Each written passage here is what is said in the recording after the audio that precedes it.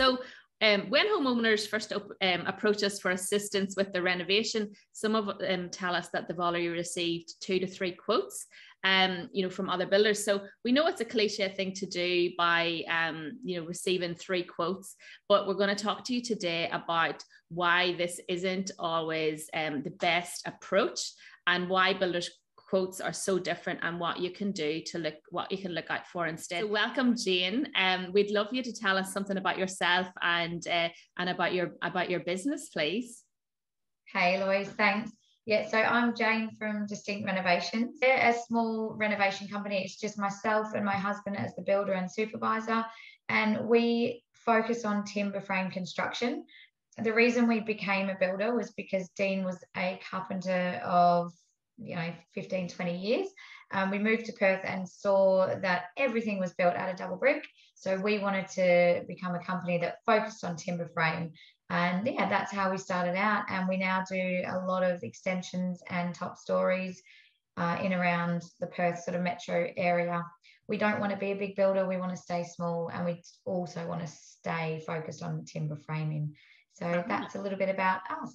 Oh, well, thank you, Jane. So Jane, you're then very aware then of, obviously a timber frame builder versus even a brick frame builder, or a brick builder, that, builders' quotes can be split up so differently. And it's difficult if a homeowner is looking at various quotes to be able to compare, to make sure that, that they're all the same, and why the prices are very different. Why do you think that they're all built up differently? It depends on how many hours you've got for me to explain it, but it's such an open-ended question, but it's such an important question. So look, I think the key thing is first starting out with, is your builder giving you an estimate? Is your builder giving you a quote, a fixed price quote? Mm-hmm. If they're giving you an estimate, do not compare that to what another builder says is their estimate, because an estimate is an estimate. A fixed price quote is what you should get, and you should wait to get until you have full plans, engineering, potentially even your energy and your CDC, which is a certificate of design compliance. We like to wait till we get all of those things before we provide our homeowners with a full fixed price quote. We'll start with a ballpark figure, then we'll go to an estimate at initial design, and then we do full fixed price quote. So first, I think it's really important, are you comparing an estimate with an estimate, or are you comparing an estimate with a quote, or vice versa? Is one builder providing you with a full fixed price quote and the other one's an estimate?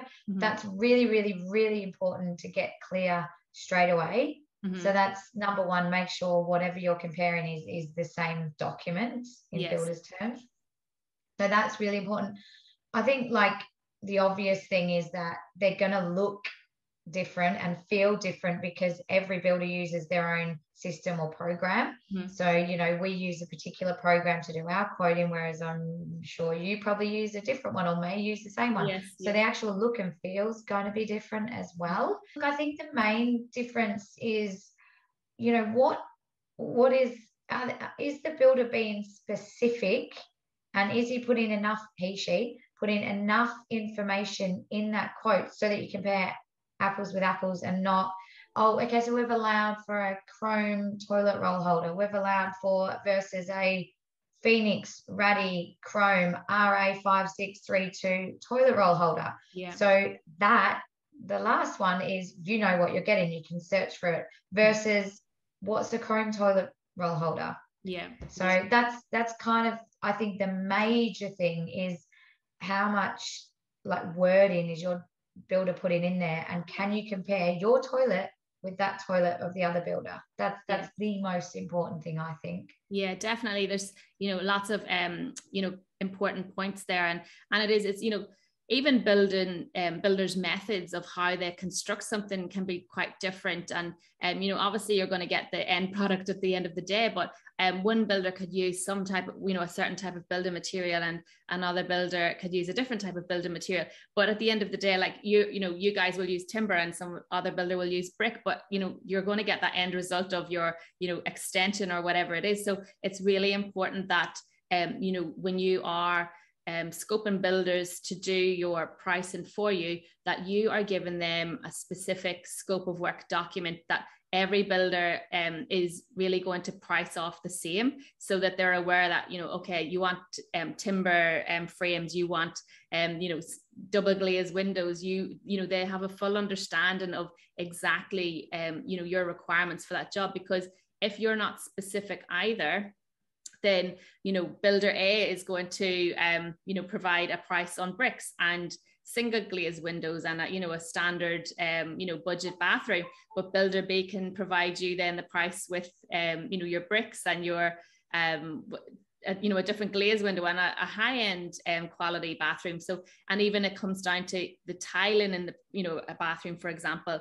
that some builders might price from floor to ceiling, another builder might price from floor to door height or the wet areas. So it's really crucial, I think, for people to understand that all builders, if you want to be able to compare apples with apples and make sure that you're able to you know, really understand the quotes, that they all are working off the same him page, and they all have the specific items that you are after, because otherwise you're going to get a skewed result, and you're not going to be able to see why builder A is, you know, 20 grand more expensive than builder B, or even more, you know. So I think that's an important point for people to be aware of, you know. Another thing I think, Jane, is that it comes down to allowances as well. So some builders will provide you know, a provisional sum item or a prime cost item or an allowance for specific items. So when they are preparing that proposal or quotation for you, you know, that they may make an allowance because you may not have specifically chosen the specific items, fixtures and fittings that you want for that specific job. So obviously, to get a move on, you know, there's an allowance made, but some builders may allow, you know, $20 per square meter for tiles, whereas you want to choose a tile that's you know, $70 per square meter, or another builder's priced it to that. So it's just important to note that, you know, you have to be aware of what the allowances are, and, you know, what those, you know, potential allowances are in your prime cost items or your provisional sum items, and, you know, why one builder might have allowed for that and another builder might have the full scope and specifications in there, so that you can compare properly as well. Yeah, I think allowance is a really, really big thing, and we try our hardest on our fixed price quote. So that's the final quote that we do. We try really hard to have pretty much no allowances, or if any, it would be something like site works, because it's really, really, really hard. Now, I know there's builders out there that do a fixed provisional sum, a fixed price for their site works, and they promote it. I will never, we will just never do that. There's too much unknown. I mean, we've dug up all sorts of things underground, especially in like Mount Hawthorn and those types of areas. Yeah. And you just can't, you really seriously can only guess. And even our Bobcat guys that we've been using for years and years, even they can only guess. So provisional sums, I think, will always be with site works, depending on exactly how the site is. Yeah. But on renovations, it's just really hard to predict. So other than that, we really try not to have any prime costs or any provisional sums. And that's really just to do with preparing yourself. And what you were saying before about comparing, I just wanted to mention, and I think you sort of alluded to it, I think it's really the responsibility comes down to the homeowner to prepare. And look, that's why yourself and me like to educate and educate and educate in our content, because I think it's so important for a homeowner to prepare themselves for when they go to the builder. Like, we get people come to us saying, I want to do a bathroom extension, I want to add on an ensuite and a walk-in robe. And I mean, I just wrote a blog recently, and it's like, how long's a piece of string? I can't tell you how much that's going to cost. Yeah. But if you come to me and say, I want tiles around this price, or this is what they look like, I want floor to ceiling tiles the whole way around, I want everything replaced, I'm going to move my shower to over here, and I want then I can go, okay, it's going to cost you this much. Yeah. But that same bathroom renovation, could cost your next door neighbor $15,000 less because they were happy to leave the plumbing. They wanted chrome. They didn't want brushed gold. They wanted, leave the floor tiles, just replace the wall tile, whatever, So it's really down to the homeowner to prepare themselves for when they go to the builder. So then the builder can then give them an estimate, because that's what it starts with, and then compare those estimates and then go back to the builder asking questions to make sure that that estimate has that in it, and then go, okay, cool. So these are two estimates. They look pretty similar. This one's a bit cheaper and I like that builder. I'm going to go with them, or whatever, but the homeowner preparing is so, so, so important, and knowing what do you want in your new home or your new space that you're going to renovate, because that's just key to getting the right information from your builder when you ask them. Exactly. And, if a homeowner is prepared and a builder understands exactly what they want, and because at the end, when you get that final price from, builder A, builder B, builder C, if the builder is using the same quality materials, the same quality of trades, they have to have a profit for, to keep their business running. The prices shouldn't be that much different, to be honest. There shouldn't be a huge difference. So, you have to understand that if you're using quality materials and quality trades, then, with one builder, and if you're another builder, there's a massive difference, then you have to question that as well. The homeowner has to be aware to question that, saying, okay, what's missing? What's not? What are you not including? That's, this other builder's including, it's not just about then jumping for the cheapest price. It's really to be critical and think about it. Why is there a massive delta between the two quotes as well?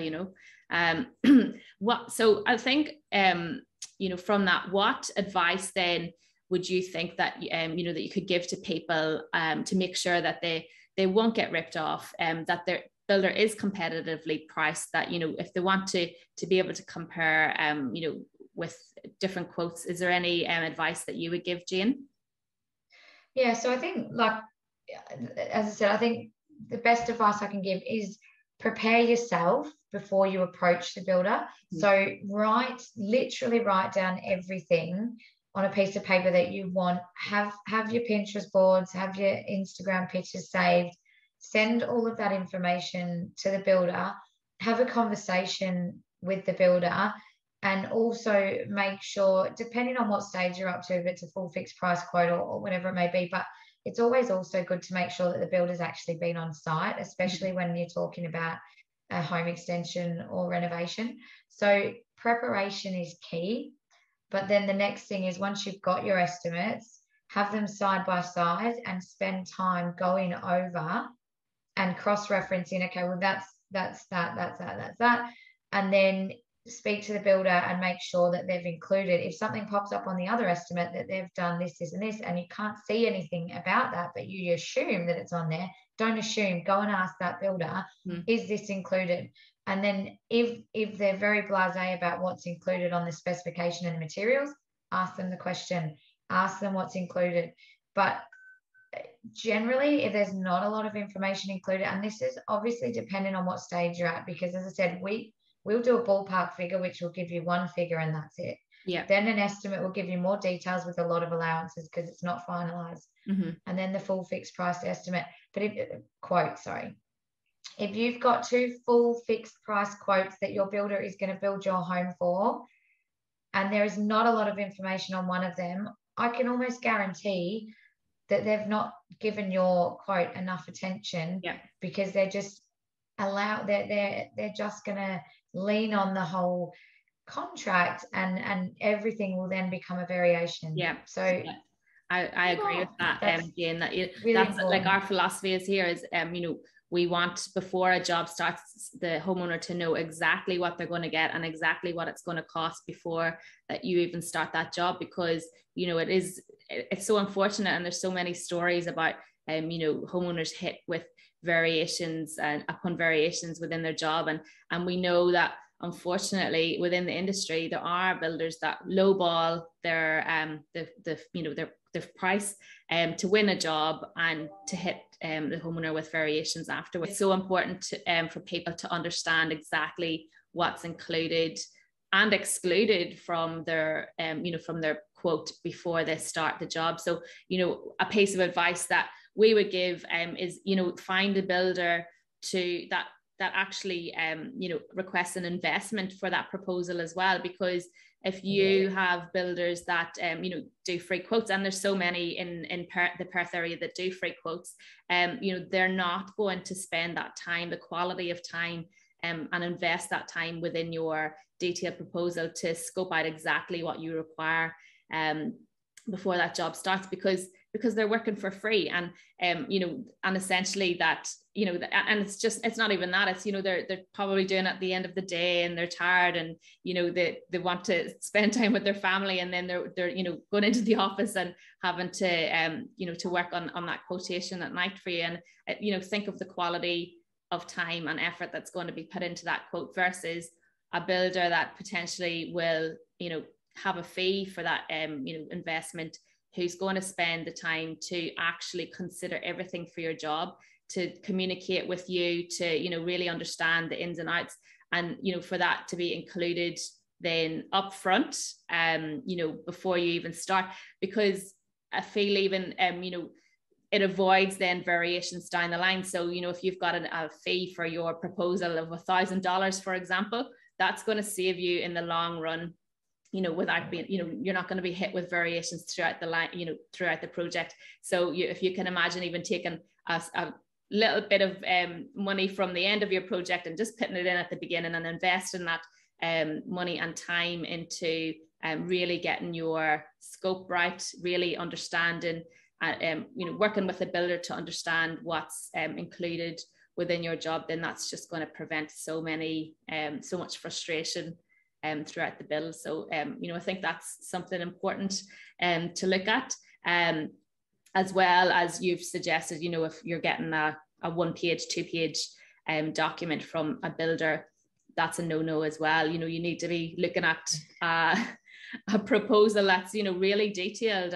and down to your specific items that you're going to receive for the materials, your selections that are going to be used on the job. Because again, it just eliminates frustration, it eliminates any stress. You're really confident then, this is what's happening on my job, this is what's happening, this is what I'm going to receive, this is what the outcome's going to look like. And when there's no gray areas, it makes the experience so much better for the homeowner too, that they're really confident that this is what they're going to get.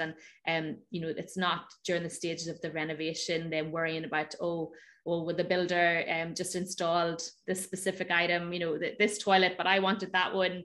If it's all detailed there, then there's just no room for error. So I think that that's important. And also not just thinking about the price. I think that it's really important to find a builder that you're the right fit with, and a builder that you like, that you want to have the trust with, that you understand their procedures and their communication and how they run the jobs. Because it's one aspect of your project is the price. And don't get me wrong, it's a large investment. People are usually only going to renovate once or twice in their hopefully lifetime, but it is, or build, you guys do some building as well. But I think it's really important to understand that you also have to have a good experience. It's just not about the price. So you don't want to be stressed. A lot of people come to us that are time poor. So it's really important to understand that you have to have a builder that you're the right fit with, and that you have a good relationship with from the get-go. Because if you don't, that is just going to be a really tricky renovation experience. You're going to have a builder coming onto site every day that you dread the car or the van pulling up, but you don't want that. And because things, renovations can take anywhere 2, 3, 4, 5 months. So you want to make sure that you've got that trust with the builder, and that they're going to do the right thing by you, and that they have your interests at heart, and not just their own schedule and their own margins and things like that. So I think that's just important to note. It's just about making sure that they are that you're the right fit, but also competitively priced, by making sure that they are including everything, and talking about what's excluded as well, if there is anything. So yeah, anything else that you'd think to add to that, Jane? No, not really. I think that was really important as well. The fact that you need to get on with your builder is just one of the most important. Like, if you've got a builder that's $3,000 cheaper, but you just do not get on with them for whatever reason, that $3,000 is better spent with the builder that you actually get on with, because it's like you said, I mean, you're in their house, the builder's in your house, and you're potentially living there. You need to make sure you get on with them, and trust them, and that's more important. And also just understanding their past jobs and talking to their past clients to get a good feel of how it all turned out with other people. Exactly. Yeah, I think that's pretty much sums it up. Yeah, I think for the I mean, you could go until I could talk about this for days on end, with all the experience we've had of different quoting, different clients. But it's just homeowner needs to be prepared, and you need to be aware of what an allowance is and compare the allowances, and make sure that you're not getting a 2-page document and that they've put in effort. And that does involve paying the builder in most cases. And we're the same. We don't do free quotes. We do free ballpark figures, and that's about it. Yeah, no, it is. It's good so people are aware of what to really start off with, because I find that a lot of homeowners that come to us that actually just don't know. It's not even, they just aren't aware of how much things cost, and it's just about educating people from the very beginning, so that they're not going to waste more time if they're not going to be able to afford this elaborate dream home, that they can then look at other avenues, other types of materials or whatever the case may be to do that job. But it's good to start off with that, like a ballpark, but then definitely invest in a detailed proposal or quote, as you call it, to really understand exactly what they're going to get and exactly what it's going to cost before signing any contracts, and getting once the contract's signed, then it's really tricky to get out of. So it is putting that time and effort into the forefront of your the pre-construction phase. I think that's actually nearly more important than the actual construction section. So it is important for homeowners to be aware that if there's sufficient time and effort put in at the front stages, that it just eliminates so much stress and frustration afterwards. So that's I think we've covered most avenues on that. But yeah, as you said, we could talk about it going into the depths of it, and stories about horror stories, and obviously good stories too that come out of it. But look, Jane, thanks so much for having a chat with us today on that. I hope it's helped anybody that's following and listening today. So thanks for joining us, and we'll look forward to catching you again soon. Thank you, Louise. Good to speak to you. Thanks.